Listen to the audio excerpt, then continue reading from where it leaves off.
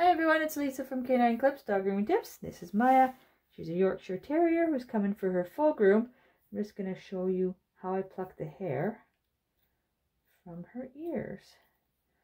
So some dogs need this done in order to prevent ear infections, which is why her ears are quite red right now. But by plucking all this hair out, there'll be nothing for that wax to stick to. And it'll give her ears a bit more. So that was all in there. That little girl. So it's really important to keep those ears nice and clean for these guys. And you can keep those ear infections away.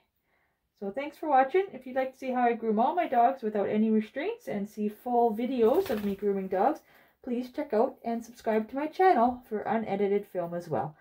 Thanks for watching and see you on my channel. That's a good girl.